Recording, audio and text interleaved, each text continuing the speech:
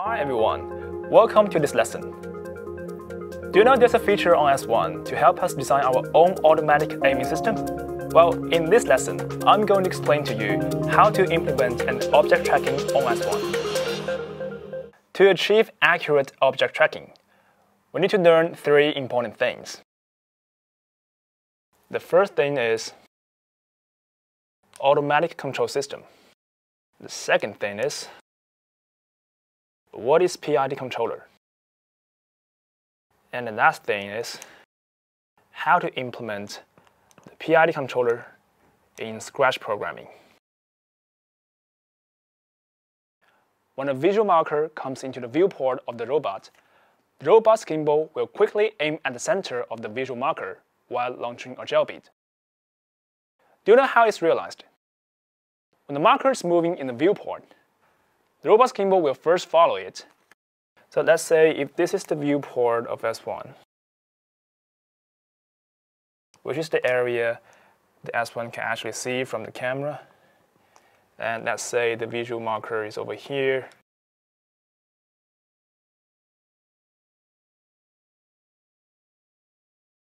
And here's the center of the viewport. So actually we need to use the PID controller to move the gimbal to eliminate the error between the position of visual marker and the center of the viewport.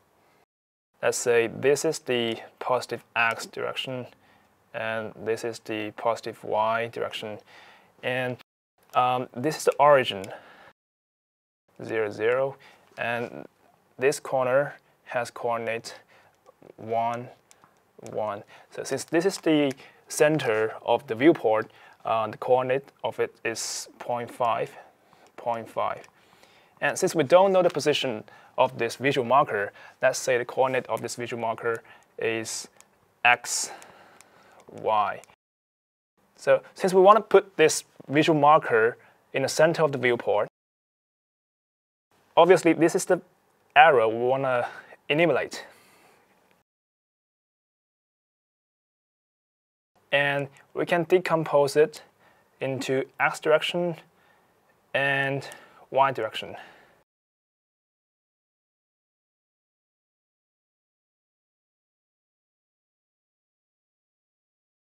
Therefore, the error in x direction equals to 0.5 minus x, and the error in y direction equals to 0.5 minus y. Like I mentioned before, we use PID controller to eliminate the errors over here. So PID controllers are now being widely used in modern control systems. Before we understanding what the PID controller is, we need to learn some concepts of the control system, which can be either closed loop or open loop. The purpose of building a control system is to regulate the output. In an open loop system, the input is not affected by the output. In our daily life, gas stove and a pot form a typical open loop system. When we turn on the valve of the gas stove to produce flame, we start to heat the pot. So in this example, the input is the angle of rotation of the valve, and obviously the controller is the valve itself. The control variable is the flame, and the control object is the pot. And the final output is the temperature of the pot. In this open loop system, there is no feedback from the output value, so we also call this system a non-feedback control system.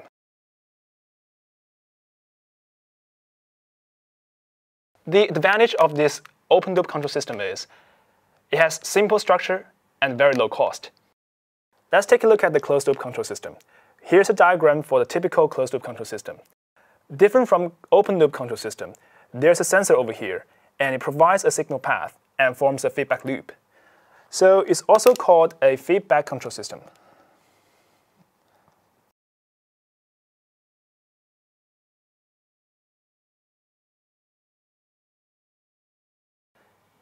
Now let's go back to the gas stove example.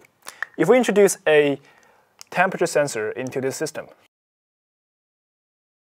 and it can detect the temperature of the pot and provide it as a feedback to the system, it allows the stove itself to adjust the angle of valve to ensure the temperature of the pot doesn't go too high or too low. Since the closed-loop control system has a feedback loop, it is structurally expensive and complex. As long as the output value deviates from the desired value, a corresponding control variable will be generated to eliminate the error. Now we understand what the control system is. And next, we should learn something about the PID controller normally used in the control system. Let's go back to the object tracking example at the very beginning. The PID controller used in this system is responsible for eliminating the arrow distance, which is over here, and output the rotational speed of the motors of S1.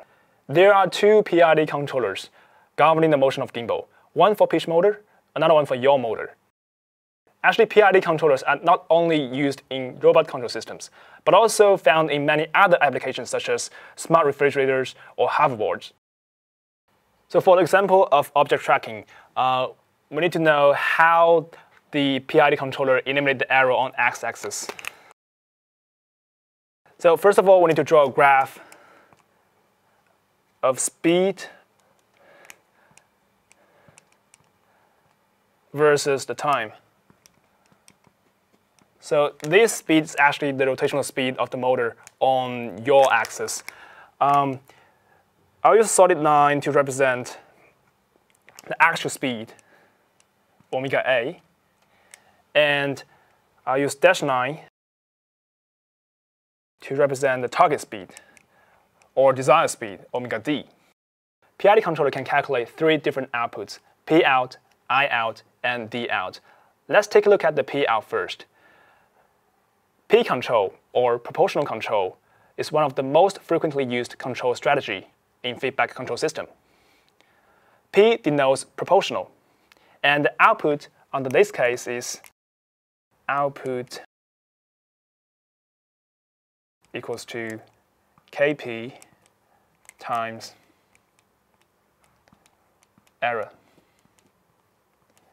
Here, Kp is the scale coefficient, and error is the difference between the actual value and the target value.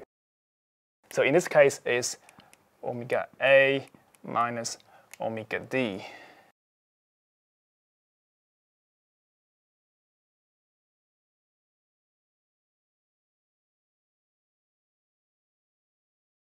So we call it proportional control because the final output is proportional to the error if the Kp is fixed. And the greater the error is, the greater the output will be. In this project, when the center of viewport is approaching to the desired position, which is the center of the visual marker, the arrow distance is actually decreasing. And at the same time, the rotational speed of motor is dropping as well. During this process, the function of P control is to amplify the error and convert it into the output of rotational speed. Great, it's time to do some programming. The following program allows gimbal to track the visual marker. Let's first take a look at how the program works, and then I will explain the program in detail. If we increase the Kp parameter, the gimbal will rotate faster, so that the center of the field of view of the camera will track the visual marker. Now let's do a very quick recap of today's lesson. First of all, we learn what the control system is, and we know there are two types of control systems, and they are closed-loop control system and open-loop control system. Sometimes they are called feedback control system and non-feedback control system. Then we know what the PID controller is based on this project. We know how P control or proportional control in this project, and in the end, we implement the PID controller in the Scratch programming. This is all for today's lesson. In the next video, I'm going to show you how to implement I control and D control. Right, see you next time.